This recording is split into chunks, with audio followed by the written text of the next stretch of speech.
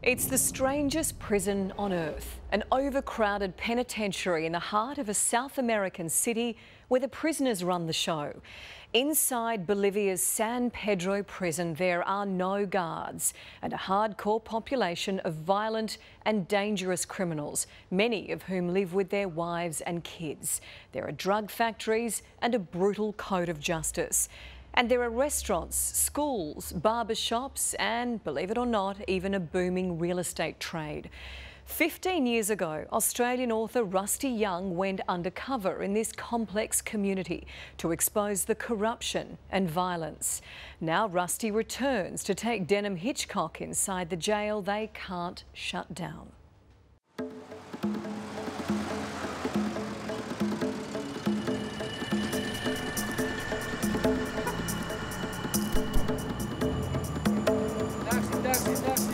This is an incredible city. I mean, it's one of the highest cities in the world. It's 3,600 metres above sea level.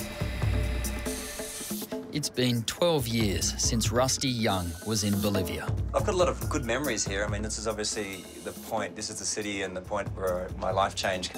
He's giving us a tour of La Paz, the city that sits in the peaks of the Andes. The funny thing about La Paz is that the wealthy people live down in the bottom of the bowl and the poorer people live in the slums up in the mountains with what we would consider to be million-dollar views. It's unique for many reasons, but the main one is this: San Pedro Prison. This is really like a city within a city. It's extraordinary. Yeah, we're looking over the rooftop here of San Pedro Prison. Like any jail, cameras are not welcome. We are shooting from inside a hotel room across the street. And it's really reminiscent of any shantytown in South America, the only difference being, of course, the 15-metre high walls all the way around. But the prison occupies an entire block in the dead centre of La Paz, so it's quite surreal that a prison would be in the middle of a city. Yeah. It doesn't really seem like a prison at all. Not at all. And during the day, it's quite peaceful, but it's at night time that the prison really becomes a lot more dangerous. Dangerous because the prison is run by the inmates. Prison rules, prison justice. There are no guards inside the prison at all. The prisoners have completely free rein inside. They just throw them in there and they beat them and drown them, electrocute them, stab them, and then just kick them until they're dead. The prison itself is awash with drugs. Got some of the country's best cocaine cooks. Things can turn violent very quickly.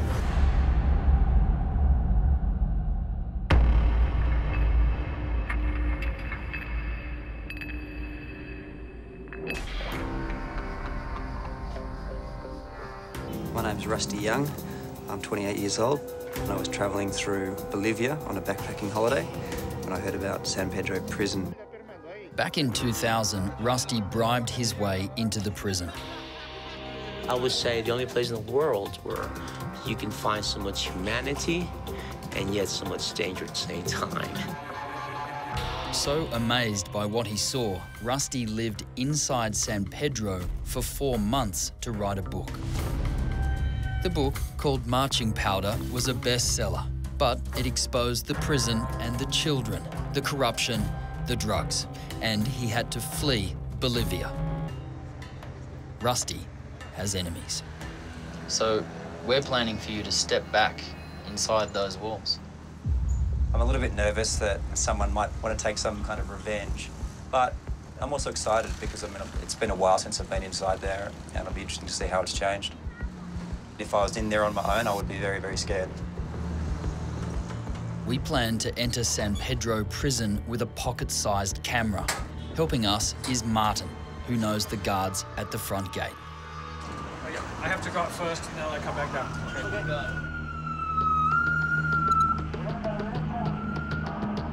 A second camera team will secretly shoot through the hotel window. We have no idea how the prisoners will react to us or to Rusty. His book could have made things better, but they could also be worse.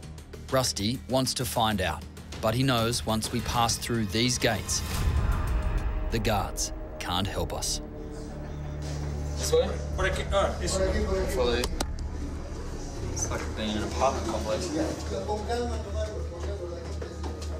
In one of the other prisons in Bolivia last week, there was a massacre. 7 people were killed in one particular incident. So things can be, it seems pretty peaceful during the day, but things can turn very volatile very quickly inside here.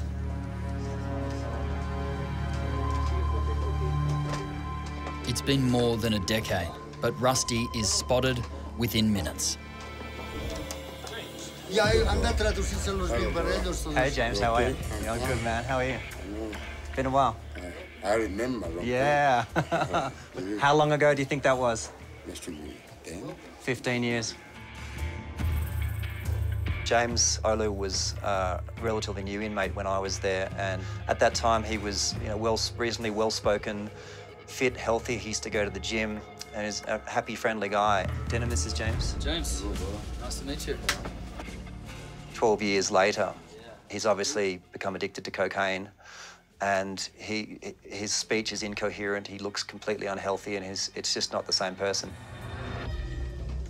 News that Rusty is inside the jail is spreading, and the inmate's reaction is unpredictable. So Martin guides him into a nearby cell where he can't be seen. In San Pedro, the locks are on the inside. Let's be honest, it's a risk for you to come here.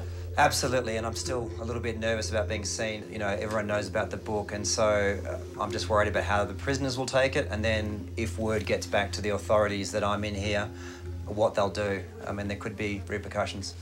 We'll leave you here and keep going, and we'll come back and get you. Sure. James and Martin then take us on a bizarre tour, the world of San Pedro Prison, the city within a city.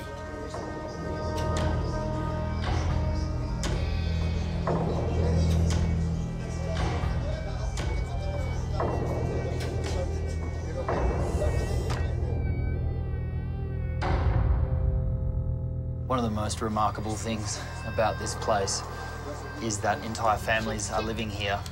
If the husband gets sentenced, he comes to prison, the family's on the outside without an income, so the family comes in. This place is owned by Eric, and he has a wife and 2 children here. The children are 8 years old and 13 years old.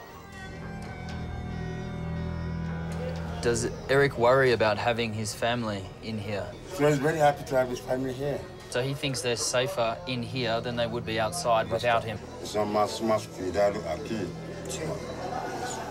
Not only are entire families here, but if you want a place to call your own, just like in the real world, you have to buy it. And how much does he pay for this place? 8,400 up and down. 8,400 US dollars? US dollar. And he owns it? He owns it. Okay, so when he leaves, he will sell this place? That's right. Like a property? Like real estate in a prison? In the prison. Okay. I can't believe I'm saying this, but there are sections in the prison just like a hotel, from 1-star to 5-star. That's right. There are 8 different sections inside the prison. Maybe be careful with the this one. Yeah. Everyone has to buy their own prison cell, and they're obviously of varying quality. So depending on how much money you have, that will determine which particular section you go into. So they're almost like small suburbs. And the inmates have invented a rating system. So you have anything from 0 stars up to 5.5 stars, where the really rich drug traffickers and politicians live. There are people who have died of exposure just because they couldn't afford a prison cell. Literally died in the corridors. Literally died in the corridors. One of the sad things about this place is that it was built to house 250 people. There are now more than 3,000. If you got money, you're in an apartment, but if you don't, you're on the concrete.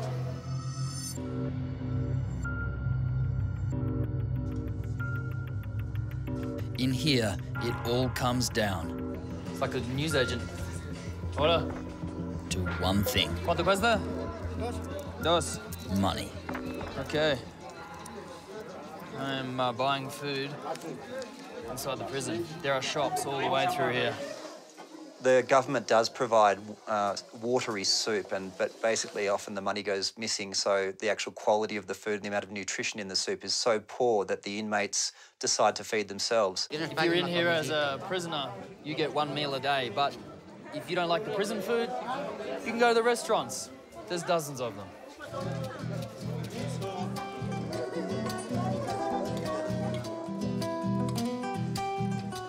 Once prisoners go into the prison, they need to support themselves financially. There are messengers earning 1 or 2 Bolivianos in order to call visitors to the gate. There are people shining shoes, there are cooks, there are people doing woodworks. Beautiful. Bueno. There's a dentist in there, a doctor in there who'd been in prison for stabbing his wife 52 times, so I didn't want to go and get any antibiotic injections from him. Everyone in San Pedro has to have some kind of job. Forget everything you know about prisons. This system, as inconceivable as it is, has been endorsed by the government. The cost may have something to do with it. The inmates look after themselves, so it's cheap to run. One of the things that amazes me the most is the amount of children here. They're everywhere. Yeah, when you get a father and a mother, and quite often they put both of them in jail at the same time, who looks after the kids? Yeah. And they're safer here, much safer here, than on the streets on their own, fending for themselves. So it's a big debate. They should really have hostels. So many kids. Is it right that there are children inside a prison?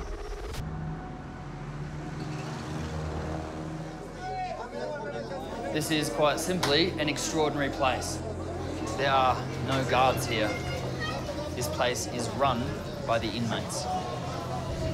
No guards means no protection, and we are on a tour like no other. Is it right that there are children inside a prison? No and yes. Dan Moriarty worked in San Pedro as a missionary for 5 years. He heard their confessions, provided comfort. He knew the inmates better than anyone. The inmates are overwhelmingly from impoverished backgrounds. The kids are seeing nothing in the prison that they don't see in the neighborhoods they came from. Having both the children be near their parents and the parents continue to nurture and care for their children, I think is the best thing for both of them. There is a dark side to it, and particularly in the poorer sections when they take drugs at night time. This is not a place for little children. Why do I do drugs in prison? To kill time. How big an issue is cocaine in San Pedro? It's a huge issue for 2 reasons. It's the reason most people are there, and then it's readily available inside. This is one of the paradoxes of this place. 80% of the people that are in here, they're in here for drug offences. Gotta be careful about who's listening. But even so, this place at times has produced a lot of cocaine from inside the prison. You've got some of the country's best cocaine cooks living inside there. You've got people who export cocaine, so pretty much all they talk about and all that they know is drug trafficking. So that's one of the main industries inside the prison. How is it that drugs are allowed inside that prison? Look, I mean, let's be honest, there are drugs in every prison around the world, and the guards are usually complicit in allowing them in. But in this case, it's absolutely rampant. You know, in all the sections you can buy drugs very, very cheaply, cheaper than on the outside. When you have people not sleeping and strung out on cocaine base for 3 or 4 days, drinking, things can turn violent very quickly. Drugs are in most cases the first problem and the last. Prison guards are at the gate and on the walls, but not on the inside. So the inmates determine the punishment, and it can be severe. It takes place in a small pool called the well. The greatest violence is perpetrated against sex offenders. Rapists and child molesters who are brought in are not segregated from the main population. For this community to function, the innocent must be protected. As a warning, rapists and pedophiles are beaten on arrival. There is no second chance. A big lynch mob forms. They carry them through the corridors, and there's in one of the sections there's a sort of a well, and they fill it with water and they just throw them in there and they beat them, drown them, electrocute them, stab them, and then just kick them until they're dead. This prison code is uncompromising, but it's not perfect. The children are sometimes in actual physical danger. There have been a number of cases of young girls, one girl who was 6 who was raped and killed inside the prison when the mother was off partying. And only 2 years ago, a 12-year-old girl was found to be pregnant. It's a strange sight. While we are there, children return from school, flooding the corridors of the jail. Women and children can come and go as they please.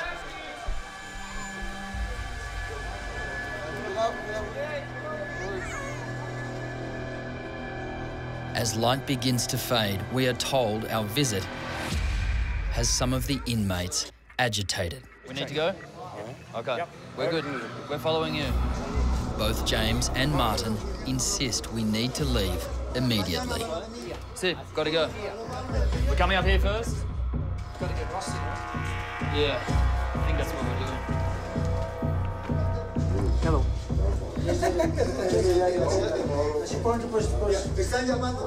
You okay? You get through the main courtyard yet? That's how it works here. Rusty's a little worried about who's seen him. Is this the way out, is it? Got no idea. Is this prison something that needs to be shut down? If it were better supervised, I would say that potentially it would be a very progressive prison model. But the way that it's executed at present, it's actually extremely damaging.